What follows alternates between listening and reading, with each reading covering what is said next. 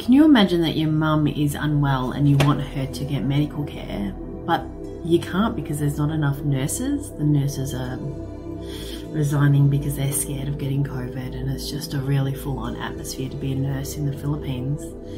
And your mum dies, imagine that.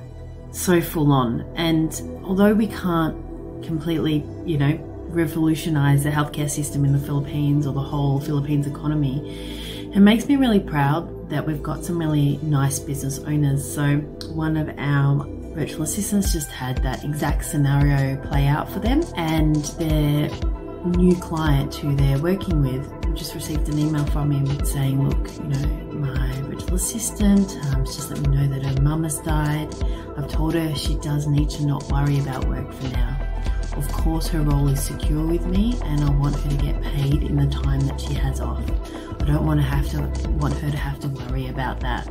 And it just makes me really grateful that we've got clients like that, and really pleased that we can support people who are supporting their clients in their business at such a full-on time in their lives. So thank you to all of our amazing clients and all of our amazing dedicated virtual assistants. Life can be full-on sometimes, it can be really crappy, but you just want to shine up. So thank you for that.